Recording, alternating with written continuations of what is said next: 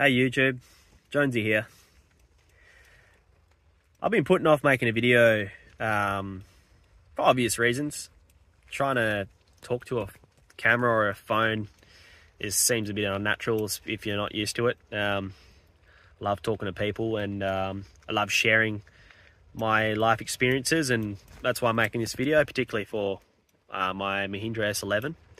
But just want to take this opportunity to say that you know, life isn't always easy, but it's really important to make time for people that care about you and want to help you and have your best interests at heart. And it's just been I've had some crazy stuff happening lately, just with family life and legal issues and things like that. And the Mahindra community, the amount of people I've met just from buying this car and being an enthusiast, it's just been incredible. I'm just sitting up in my rooftop tent at the moment, just enjoying nature. That's my local inlet, just north of Bustleton, Wannerup Inlet, just there. The coast is literally like 200 metres that way. It's beautiful. But yeah, the Mahindra community. Just want to give a little bit of a shout out to Mahindra Club Australia. Met most of the guys on there when I first bought my Mahindra. Sort of did my research, because it's sort of, you know, join as you want and ask questions and that sort of thing.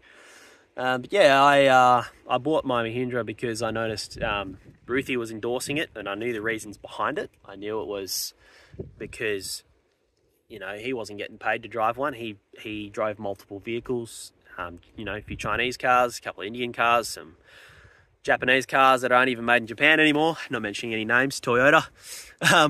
And he chose to drive the Mahindra, and I just thought that really speaks volumes about the actual car itself and the kind of people that drive them. And I think, in my opinion, the kind of people that buy and own and drive Mahindras are looking for, well, good value.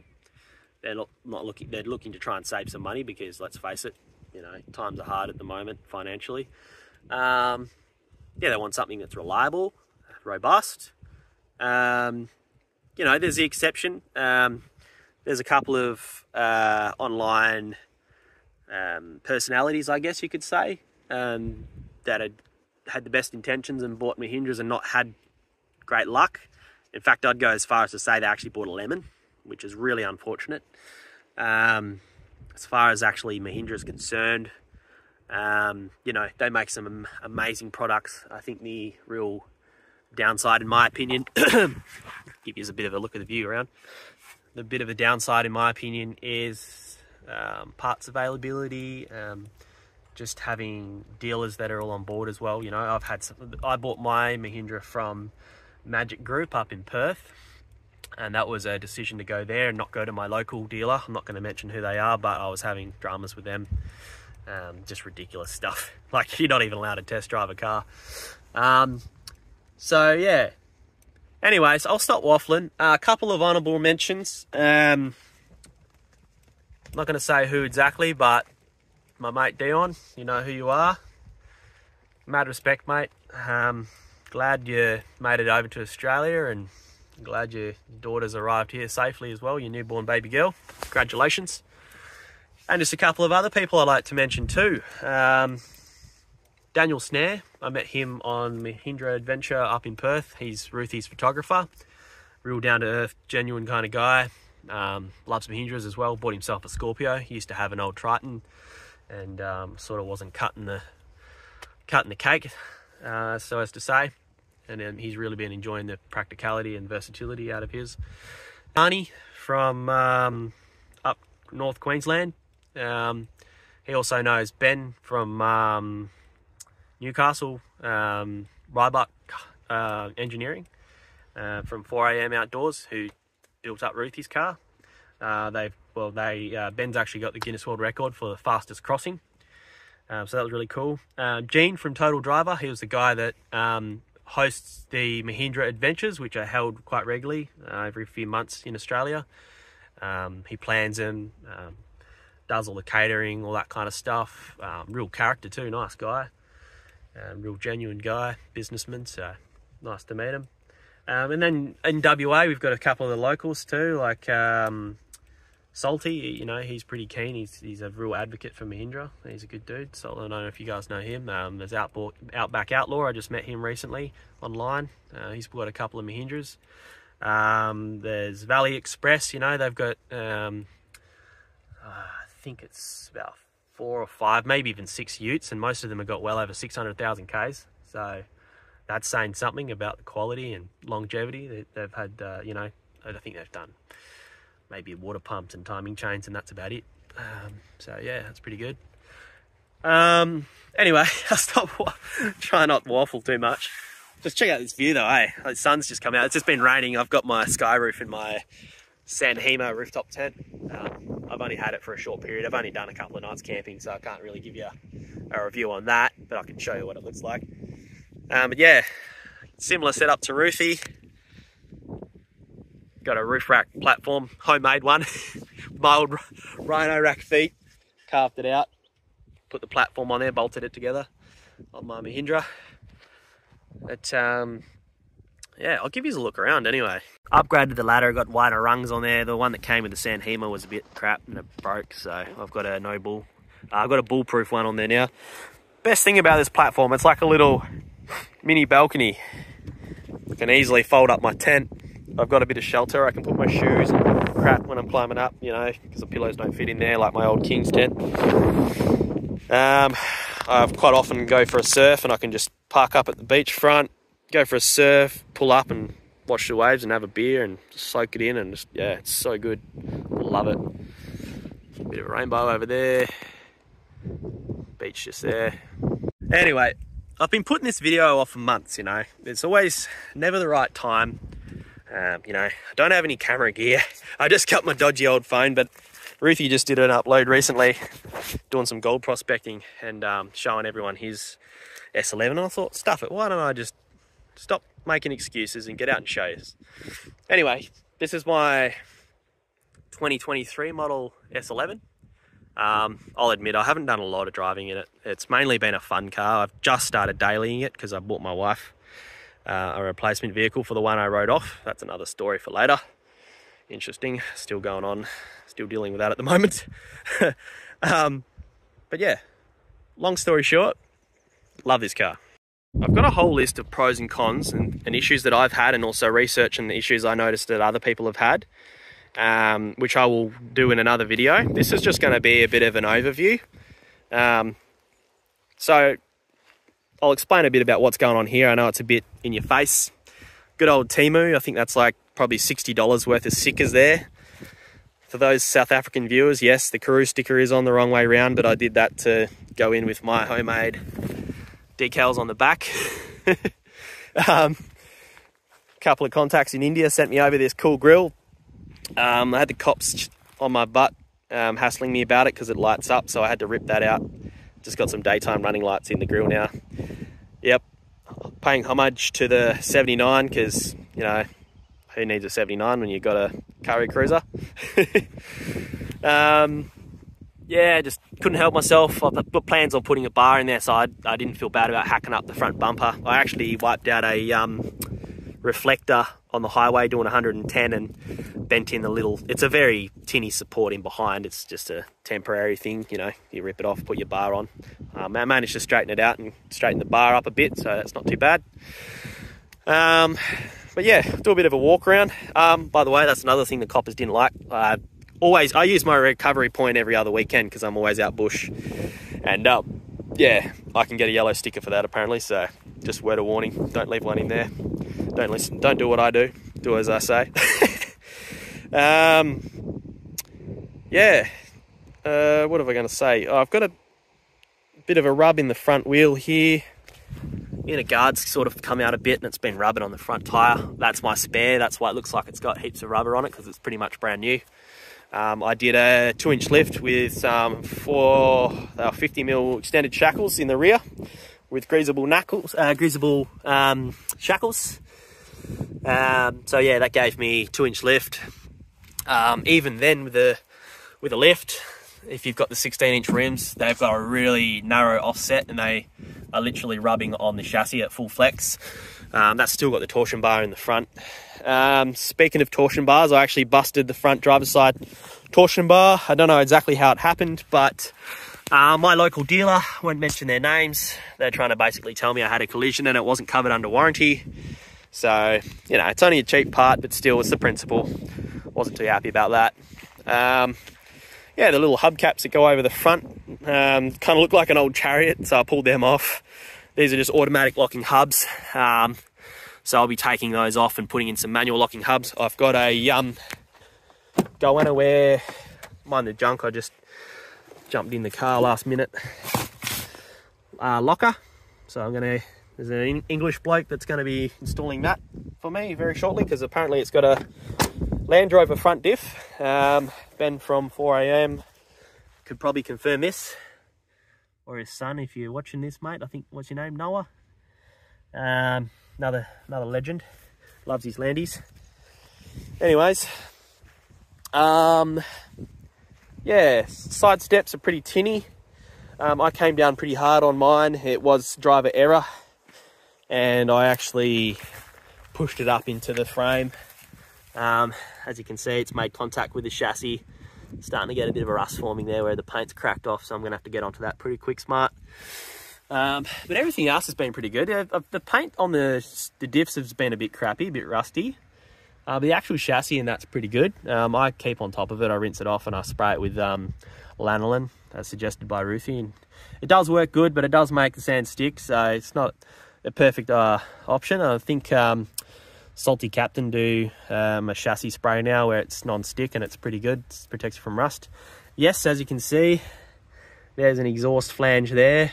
My muffler got crushed out forward driving. It was kind of exposed. Some of the exhausts are routed differently. There's one on the previous S10 model where it was actually came underneath the chassis rail and it was squashed right up like a grape.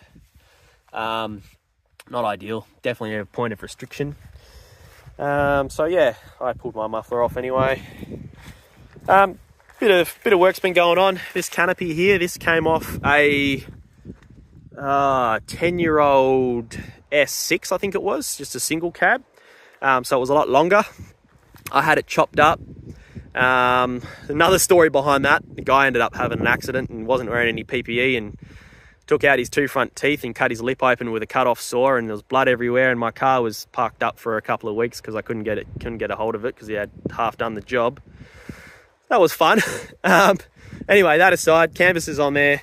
I've conditioned it with some Mr. Black by Bowden's. I highly recommend if you've got any black plastic or tyres or hoses or stuff that's faded and you want to make it look real nice, Mr. Black, way to go. It wasn't too bad to start with, but it had started fading. If you actually look at the canvas, it's more of a tan colour and it's faded there, been out in the sun. But even the actual vinyl came up pretty good. Like, there's a few scratches where I went a bit hard on it, but that was pretty smoky when I bought it, and I've got it looking nice again. A couple of road vision reverse lights, they're not yet hooked up. I've just been picking up some rubbish off along the coastline, cray pots and stuff that's been washing up, so it's a bit of a mess in here at the moment. But I'm in the process of building some drawers which are going to be level with the top of the wheel arch. Just picked up these nylon sliders today. I don't think they're Teflon, but they're like industrial strength, so they're sliders for the drawers I'm going to be building. There's some cutouts here, which, as you can see, it doesn't look very supported, but I am building some supports into it. The cable for the actual latch is right there, so I couldn't come out any further. So I'm going to be bracing that up anyway, but it's good. It's wet storage. you got your little drainage points in here. So if you've got a dirty snatch strap or gloves or recovery gear, you can just chuck it in there. You're not putting crap in your cab, in your tub where it's nice and clean. So I'm basically going to have an arm latching chopping board, sort of like a door that hinges with a gas strut, because I use this as my chopping board in cooking prepping area. I've got a fridge that'll be on a lean facing out this side of the car, so I'll have access to that on the top of it. Some compressors don't like running on angles, but I'm pretty sure the angles do, so that shouldn't be a problem. Gonna have a switchboard going up here, which I've got 230 amp hour lithium with a 40 amp DC-DC charger, which has got a monitor for inside. So that's going to be cool. Because the fridge is going to be on an angle, I'll have the compressor and a little reel mounted just in that little gap in the side there, so that'll save a bit. There won't be any wasted space.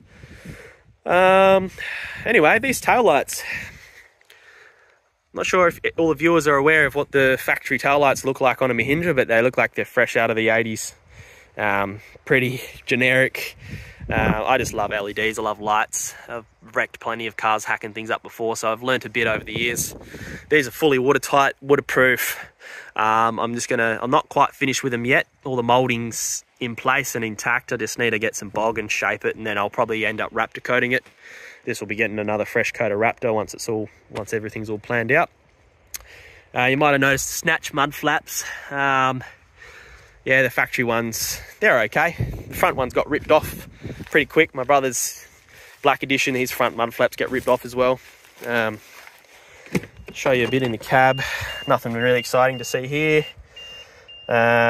People complain about the position of the switches for putting your windows up and down. They're like, oh, you know, your armrest here, but then you have to put your hand back to do the switches. That's just petty in my opinion. Everything's pretty cool in here. The armrest, when my missus was driving it, she bent it out quite regularly, so it seems to have gotten a little bit weak over the last year that we've had it. Year and a half. Actually, it's almost been 2 years I've had this car. I can't believe it's been that long. It's getting a bit loose there. That's just a matter of a bolt I've just got to tighten up. So I'm still loving it. Good armrest. Sorry, excuse the mess. Like I said, totally unprepared. I'm not a pig, I promise. I'm normally pretty organised. But yeah, I've got a nice little pouch there. My missus puts her tablet in there for reading, and I've got my deflators and torch and flint and all that kind of stuff in there, which is handy. So that's good. Cup holder is a thing of discussion. This is just one from Autobarn, and I just pretty much put some foam inserts in there that it came with, and then I put a little block of foam underneath to support this extension. Just like a foam esky. I just cut a chunk out of it, had a nice rounded shape to it, so it looks nice and smooth. So yeah, water bottle there, coffee cup there, solves that problem. Storage is definitely a bit of an issue. Anyway, I'll stop waffling about the cab. There's other stuff. I'll make another video and I'll go into more detail about the pros and cons of the design aspect of things, but I'll just show you what I've done with this car for now. Where's the latch? There we go. Alrighty, gas struts. You don't get that with the new Toyotas unless you buy a $70,000, $80,000 one. I put in a Optima yellow top battery. I made a video about this, and you can check it out if you want. It's not super informative, but you know, it can be done. It is pretty tight, but this has not moved an inch since I put it in. Reasons for that, so I can run a winch and headlights and stereo as well at camp without it going flat. Haven't had any issues with any of the DPF and the sensors. I know Ruthie recently mentioned he had a $150 part that failed on his. I did get dirty fuel. I quite often go out rural tracks, and I've been in limp mode for hundreds of Ks in the past, so I put on a what is this one? Direction Plus, there you go. ProVent catch can. It's got a proper digital sensor with a little buzzer inside and a LED light to tell you that it's working. Every time you turn the car on, it lets you know it's doing its thing. That's been a life changer. I didn't even have to dump the fuel. I had dirty fuel in my tank. I just popped that in there and cycled it over, and it was fine. Checked the element, and it had a little bit of crap in there, but it wasn't too bad. These common rails are pretty sensitive. You need to have really clean fuel. 100% recommend that. Got a catch can. Now, I made a big mistake when I first installed this. I didn't put the tap on the bottom for the hose. And if you have a look in here, where is it? There you go. Is that it? Yep, there it is right there. So this thing, I was getting oil coming down, and because there's no tap, sand was getting stuck in there and trapped. And it was working its way back up the hose all the way into the filter, and it was actually clogged. The filter was clogged. I'm super lucky I didn't do any damage to my engine. I checked the inlet and outlet hoses on there. I checked the factory outlet hose and inlet hose. Clean as a whistle. Very, very lucky. Could have been, I could have got sand ingress in there or anything, I don't know. But yeah, you can make sure you put the tap on the end of that hose for your drainage. To learn that the hard way. Got a clean element in there now. Check my manifold. Clean as a whistle. My brother's got he's got about 40,000, 50 almost on his Mahindra, and his inlet manifold has started carboning up. Not real bad, but you know, mine's clean. It's clean as a whistle, clean as the day I bought it, and that's because I put it on when it had 500 Ks on the clock, so got onto it early. What else can I tell you about it? I don't know. It's too much. It's a lot to unpack for such a basic car. It's really different. It definitely has a road presence. You know, people definitely notice it. Doesn't mean they necessarily like it. I copped a lot of flack for it being ugly. Admittedly, when I first saw it, I thought it was a bit, you know, not your normal everyday sort of ute you see on the road, which is it's cool. I like being different. Yeah, definitely had some questions. And most people that are enthusiasts, that are genuine about, you know, they're not biased about driving something different, they'll come over and have a chat and suss it out. And yeah, I've almost rolled it a couple of times. It's certainly capable with that locker in the back end. Now I've got extra weight on the roof. I'm gonna have to be careful about that. It's got a pretty narrow wheel track for the actual height of the car. It's kind of deceiving, especially once you put a bit of weight in it. You got a rooftop tent. Once I put some more weight in the bottom end, that'll probably help level it out. As you can see, the offset for the wheels is pretty ridiculous. That's a factory flare with a factory wheel. It just sits right inside the guard. So you can get a -18 offset, I think it is, or -13s, I think they are, for a R16 size rim. And then that'll make it flush with the guard. And then I'll probably put some 265s, 70s on there, just to get the speedo spelled on and give me a little bit more clearance and a bit more rubber. Put some tint on the car from day one, ceramic stuff. Not really sure exactly about the technology, but it's been great. I've got I put a banner in there just to help cut down the light. There's one thing you notice when you first buy this car is that there is a lot of windscreen there. It's vertical more than most cars these days, but that little strip there is just perfect height for me. I'm only 5'10", 5'11". If you're taller than that, I don't recommend getting it as low as I have. That's right there on the mirror. But yeah, for the long drives with the glare late in the afternoon, it's good. Anyways, guys, I don't know. I'll probably wrap it up there because it's not really informative. I'm just having a bit of a blab. But I just wanted to at least make an effort and put this video up there for you. And I guess want to say I'm really grateful. Grateful for the Mahindra community, people that I've met. I'm grateful I've got a four-wheel drive. I can still afford to get out there and see nature and meet like-minded people with some of the best people I've met through the Mahindra community and just been out in the bush locally. But you guys, if there's anything you want to know about my car, just let me know in the comments and I'll make a dedicated video. I might do a dedicated one on the Sanhema. That's a Calvary Gen 2. Great tent, but not for the going price. I got this on special, so for what I paid for it, it was worth it. I got the new Kings Plus, which has just come out. That's the new 270. It's fully self-standing, so that wraps right around to past your bonnet and right past the tailgate. So I've tested that out in the wind. It's been pretty good. But yeah, anyway, Jonesy's my name. I'm the founder of the Curry Cruiser Club. If you own one, join. If you don't, go join the Mahindra Australia Club. Once you've made the right decision, and come join us. We just we do it that way just to help keep the riffraff out and keep it all relevant, you know, because it's exciting buying a car, and I love helping people, but our page is more based around owner knowledge and just people that already own cars, so that we can organise events and stuff. We haven't held any yet. Things have been pretty full on. Everyone's busy with life, you know. But once we get settled in a bit and things start happening, we'll try and organise some local meetups and get to know people more. So yeah, get some more exposure for the Mahindra. I don't know about you guys, man, but I love this car. And as much as I would love to buy the new global pickup model when that comes out, I don't think I'll part ways with this thing. I'm probably going to keep it. But yeah, time will tell. And Mahindra, if you're watching this, help a guy out. Sponsor me or something. I know all these, what do you call it, social media gurus. They always want something for nothing, you know. But I think if you find true value in someone promoting your product, I'm your guy. I couldn't speak more highly of this car. I love it. And anyways, enough blabbing from me.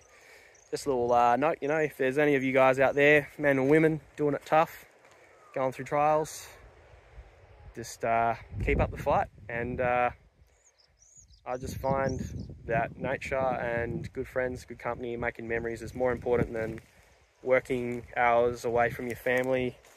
You know, there's definitely a bigger picture to making money and trying to impress people, you know, the outward appearance. At the end of the day, if you're dead, what good is all your money? You know, you might as well be out here enjoying this beautiful earth we've got here beneath our feet. And it's something we need to protect and not take for granted. So anyways, that's my message. Thanks for watching my video. I will do a proper review with pros and cons later, but yeah, I'll wait till the right time comes. Don't know when that will be, but anyway, thanks for watching. This is Jonesy, and if I forgot to mention you, leave me a comment in the comment section, and yeah, I'll have a chat to you. See yous.